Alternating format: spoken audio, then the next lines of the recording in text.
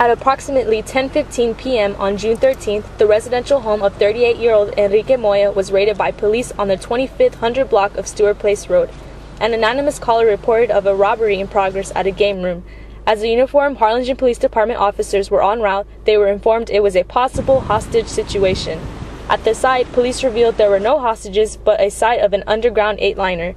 11 people were present at the time police entered the house. They were taken to the Harlingen Police Department for statements. Officers also found 20 illegal gambling machines and currency counters. Moya was renting a house from the owner of Sun Chasers RV Parks and Apartments, Carlos Gutierrez. Gutierrez said Moya moved into the rental house in February and went on to say Moya seemed like a nice, quiet, single guy with a lot of friends. It wouldn't be unusual for there to be a lot of people in his backyard. Gutierrez, however, was aware that Moya was involved with 8-liners that were recently shut down by the new Cameron County District Attorney, Luis Saenz.